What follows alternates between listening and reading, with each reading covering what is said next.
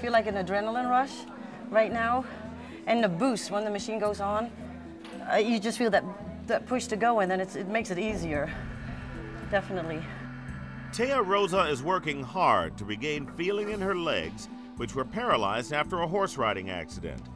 The shaking movement you see in her legs is the result of Taya's experience of total body vibration therapy using a machine called the Wave.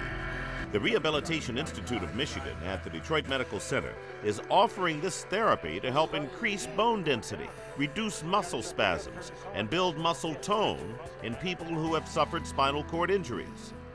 The vibration provides a much more intense workout than Taya can get through conventional means of therapy.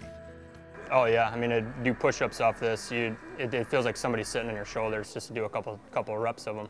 So it's pretty intense. William, who is a paraplegic, works on the machine in 3-hour sessions, 3 days a week, toning his upper body for strength, along with stimulating his paralyzed legs, with the hope that he will be able to walk again. Physical therapist Bill Thornton says the Wave is a multi-purpose muscle stimulant.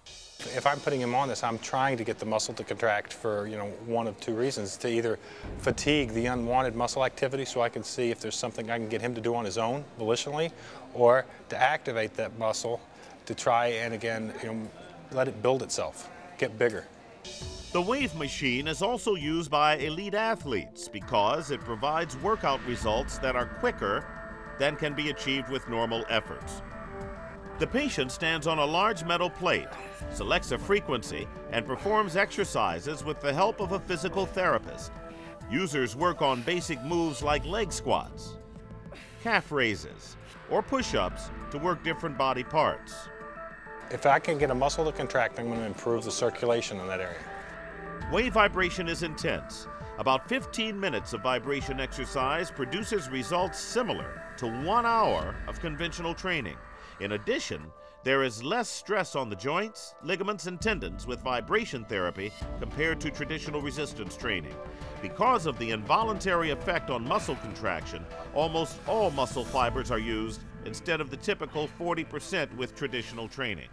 It builds muscle a lot faster than actually working them out continuously. I mean, 6 minutes on this is like a full body, full workout per muscle groups. So what is the prognosis for patients like William and Taya? It remains open, but the benefits of increased strength, muscle tone, bone density, and range of motion is intensified with the use of wave vibration.